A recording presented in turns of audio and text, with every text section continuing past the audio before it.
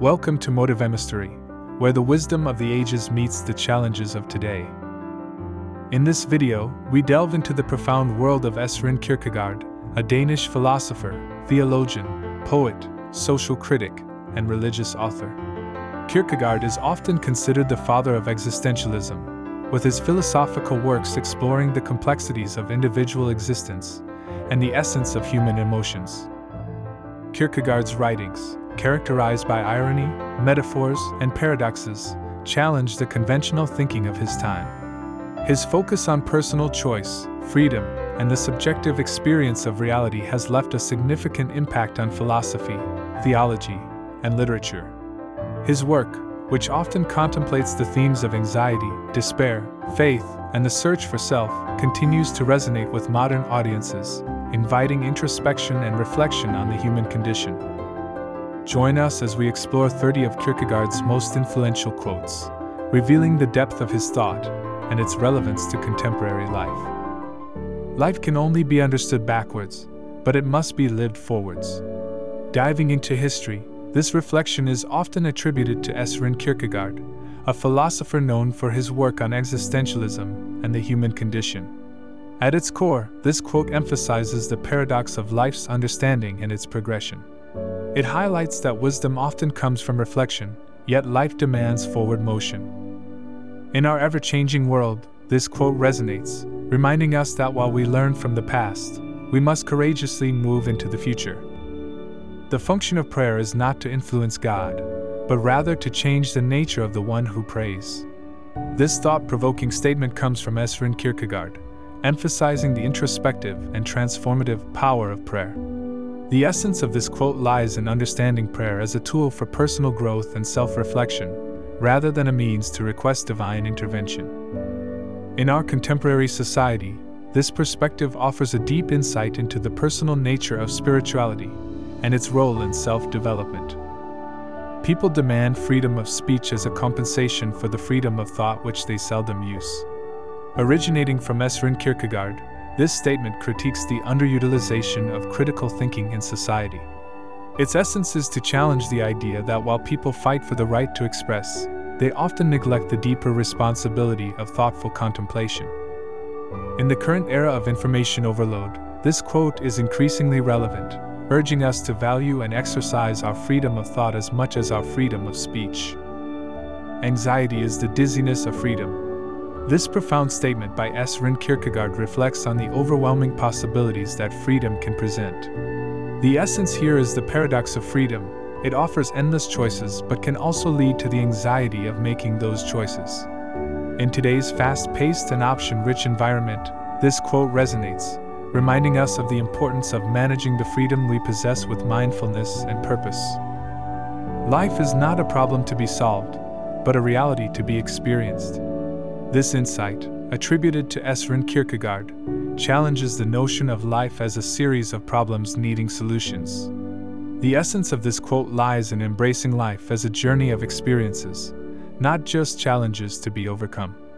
In today's goal-oriented society, this perspective reminds us to value the process of living and the experiences it brings, rather than just focusing on solving problems. People understand me so poorly that they don't even understand my complaint about them not understanding me. This quote from Søren Kierkegaard reflects his frustration with being misunderstood. Its essence highlights the complexities of human communication and the difficulty of truly being understood by others.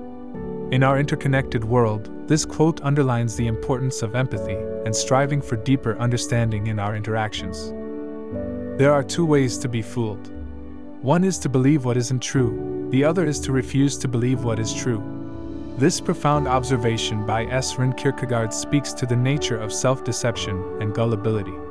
It underscores the importance of critical thinking and discernment in distinguishing truth from falsehood. In an age of misinformation, this quote is especially relevant, reminding us to be vigilant in our quest for truth and not to fall prey to false beliefs or denial of facts. The most common form of despair is not being who you are. This Kierkegaardian insight delves into the concept of self-identity and authenticity. It emphasizes the existential struggle of living inauthentically, suggesting that true despair stems from not embracing one's true self. In our modern world, this quote encourages introspection and the pursuit of personal authenticity as a path to fulfillment. It is perfectly true, as philosophers say, that life must be understood backwards. But they forget the other proposition, that it must be lived forwards. Søren Kierkegaard emphasizes the duality of understanding life's past while living for the future. This quote's essence is about balancing reflection with progression, acknowledging the past but not being hindered by it. In today's rapidly evolving world, this perspective is crucial, guiding us to learn from our history while actively shaping our future. The greatest hazard of all, losing oneself, can occur very quietly in the world, as if it were nothing at all. No other loss can occur so quietly. Any other loss, an arm, a leg, $5, a wife, etc., is sure to be noticed. Kierkegaard highlights the subtle danger of losing oneself in the mundanity of life. This quote warns us about the silent, unnoticed loss of identity, overshadowed by more tangible losses. It reminds us to be vigilant in preserving our true selves amidst life's distractions. I see it all perfectly. There are two possible situations: one can either do this or that. My honest opinion and my friendly advice is this: do it or do not do it, you will regret both. Kierkegaard delves into the inevitability of decision-making and its consequences. This quote reflects the paradox of choice, where every decision comes with its own set of regrets. It speaks to the modern dilemma of making choices in a world filled with endless possibilities. What labels me, negates me. Kierkegaard criticizes the reduction of complex human identity to simple labels. This quote challenges the notion of defining individuals by superficial categories. In our current age of labels and stereotypes, it urges us to look beyond superficial categorizations and appreciate individual complexity. The most painful state of being is remembering the future, particularly the one you'll never have. Kierkegaard touches upon the anguish of unrealized potential and lost opportunities. This quote dives into the sorrow of grappling with unfulfilled dreams and aspirations. It resonates in today's context, reminding us of the importance of pursuing our goals and living in the present. The Bible is very easy to understand, but we Christians are a bunch of scheming swindlers. We pretend to be unable to understand it because we know very well that the minute we understand, we are obliged to act accordingly. Kierkegaard critiques the tendency of religious individuals to avoid the true essence of spiritual teachings. This quote questions the authenticity of our understanding and the hypocrisy in practicing religion. It highlights the need for genuine introspection and living out one's beliefs in today's world. In addition to my other numerous acquaintances, I have one more intimate confidant. My depression is the most faithful mistress I have known. No wonder, then, that I return the love. Kierkegaard, a Danish philosopher, deeply explored the complexities of human emotions and mental states in his works. Kierkegaard's quote symbolizes the intricate bond we often form with our inner struggles, presenting them as an integral part of our identity. This quote remains relevant as it encourages a deeper understanding and acceptance of our mental health, vital in today's society where mental well-being is increasingly recognized. What is a poet? An unhappy man who hides deep anguish in his heart, but whose lips are so formed that when the sigh and cry pass through them, it sounds like lovely music. And people flock around the poet and say, "Sing again soon, that is. May new sufferings torment your soul, but your lips be fashioned as before, for the cry would only frighten us, but the music, that is blissful." Kierkegaard vividly portrays the poet's paradox, the ability to transform personal anguish into beautiful art, yet often misunderstood and romanticized by others. This quote reflects on the dichotomy between the poet's inner suffering and the external beauty created from it, questioning the cost of artistry. Its relevance lies in the modern-day context of how artists' struggles are often glamorized, highlighting the need for deeper understanding and appreciation of the creative process. A fire broke out backstage in a theater. The clown came out to warn the public. They thought it was a joke and applauded. He repeated it. The acclaim was even greater. I think that's just how the world will come to an end, to general applause from wits who believe it's a joke. This quote illustrates the irony of how serious warnings can be misinterpreted as entertainment, especially when delivered by a figure known for humor. Kierkegaard's insight speaks to the dangers of dismissing important messages due to preconceptions about the messenger. In contemporary times, this concept is increasingly relevant in the context of social media and news where critical information can be overlooked or trivialized. Love is the expression of the one who loves, not of the one who is loved. Those who think they can love only the people they prefer do not love at all. Love discovers truths about individuals that others cannot see. Kierkegaard emphasizes the selfless nature of true love, which transcends personal preferences and biases. This quote delves into the essence of love as a force that reveals unseen virtues and truths in others, independent of our own desires. Its relevance today is profound, reminding us to look beyond superficial attractions and to appreciate the deeper qualities and potential in those around us. What if everything in the world were a misunderstanding? What if laughter were really tears? Kierkegaard challenges us to question the reality of our perceptions and the true nature of our emotions. This quote prompts a reflection on the fine line between joy and sorrow, and how easily our understanding can be flipped. In today's complex world, it underscores the importance of empathy and the realization that appearances can be deceiving. To dare is to lose one's footing momentarily. Not to dare is to lose oneself. Søren Kierkegaard, a philosopher known for his work on existentialism and the importance of individual choice, brought forth this saying during the 19th century, a period of deep philosophical exploration. Kierkegaard's quote underscores the importance of action and the inherent risks of decision-making, revealing that the act of daring involves a transient state of uncertainty, but not daring leads to a more profound loss, that of one's identity. In our contemporary world, filled with choices and challenges, this quote resonates by emphasizing the significance of embracing uncertainty and taking bold steps, vital for personal growth and self-realization. If I were to wish for anything, I should not wish for wealth and power, but for the passionate sense of the potential, for the eye which, ever young and ardent, sees the possible. Pleasure disappoints, possibility never. And what wine is so sparkling, what's so fragrant, what's so intoxicating, as possibility? This profound insight by Kierkegaard illuminates his belief in the endless potential of the human spirit. In an age of materialism, he emphasized the value of seeing beyond tangible pleasures to the boundless realm of possibilities. This quote captures the essence of looking beyond immediate gratification towards the exhilarating potential that life offers. It's about finding joy in the journey, not just the destination.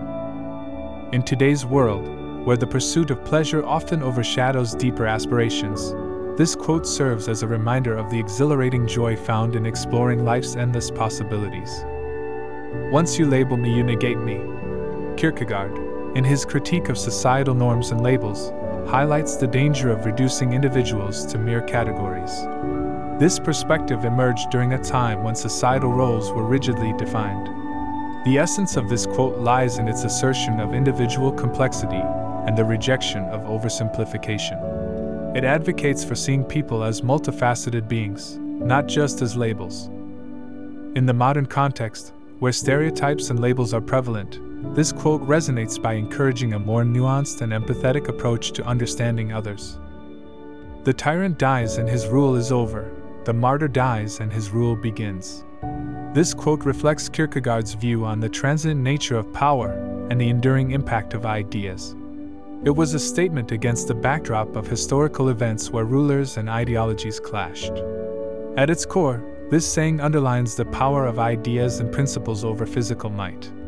It suggests that true influence extends beyond the physical realm. In contemporary society, this quote is a reminder of the lasting legacy that ideas and values can leave, surpassing temporal authority and influencing generations. To venture causes anxiety, but not to venture is to lose oneself. And to venture in the highest is precisely to be conscious of oneself. This statement by Kierkegaard illustrates his exploration of the human psyche, particularly the tension between safety and growth. He lived in a time when the societal norm was to conform, making his advocacy for self-discovery revolutionary. At the essence of this quote is the concept that personal growth is often accompanied by discomfort and anxiety, yet it's crucial for self-awareness and development. In our contemporary society, this quote encourages us to embrace challenges and uncertainties as part of the journey towards self-realization, a message especially relevant to those seeking purpose and growth. Face the facts of being what you are, for that is what changes what you are. Kierkegaard's focus on self-reflection and the importance of facing one's true nature was a cornerstone of his philosophical thought. He encouraged a departure from societal expectations to embrace individual authenticity. This quote highlights the transformative power of self-acceptance and the courage it takes to confront and embrace our true selves.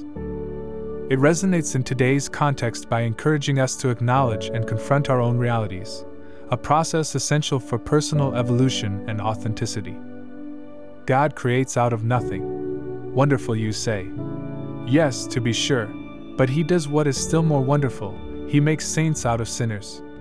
This quote reflects Kierkegaard's deep engagement with theological concepts, emphasizing the transformative power of faith and redemption. It was part of his broader discussions on the nature of divinity and human imperfection. At its core, this saying speaks to the potential for transformation and redemption in every individual, regardless of their past. Today, this quote inspires a sense of hope and the belief in the possibility of change and betterment, a powerful message for anyone grappling with personal challenges or seeking spiritual growth. Above all, do not lose your desire to walk every day. I walk myself into a state of well-being and walk away from every illness. I have walked myself into my best thoughts, and I know of no thought so burdensome that one cannot walk away from it. But by sitting still, and the more one sits still, the closer one comes to feeling ill. Thus, if one just keeps on walking, everything will be all right. Kierkegaard, in this quote, illustrates the therapeutic power of walking and its impact on mental health. This idea was quite ahead of its time, considering the 19th century context when physical activity wasn't widely recognized for its mental benefits. The essence of this quote lies in the idea that physical movement, particularly walking, can be a powerful tool for overcoming mental burdens and fostering well-being. In today's fast-paced world, this quote is a gentle reminder of the importance of physical activity for mental health, encouraging a simple yet effective way to maintain well-being. If anyone on the verge of action should judge himself according to the outcome, he would never begin. This statement reflects Kierkegaard's exploration of the human tendency to overthink and the paralysis it can cause. It's a profound observation that was relevant in his time and continues to be so in the modern era. At its core, this quote is about the crippling effect of overanalyzing potential outcomes and the importance of taking action despite uncertainty. In our current context, it resonates by encouraging us to overcome analysis paralysis and embrace the unknown, emphasizing the value of action over inaction. To cheat oneself out of love is the most terrible deception. It is an eternal loss for which there is no reparation, either in time or in eternity. This poignant reflection by Kierkegaard underscores the tragedy of denying oneself the experience of love. His work often dwelled on the complexities of human emotions and the consequences of our choices. At its essence, this quote speaks to the profound impact of self-deception in matters of the heart, and the irrevocable loss that comes from not allowing oneself to love and be loved.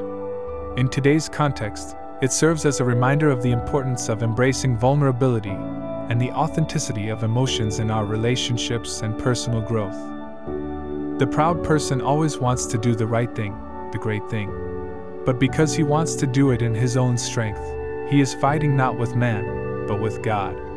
This statement reflects Kierkegaard's deep insight into the nature of pride and the inherent conflict it creates. His philosophical writings often explored the themes of ego, humility, and divine will. The essence of this quote lies in the paradox of pride, where the desire to achieve greatness can lead to a struggle against one's own limitations and the greater forces of life. In our modern life, it reminds us of the need for humility and the recognition that true greatness often requires collaboration, not just individual effort. Appreciation for joining our journey.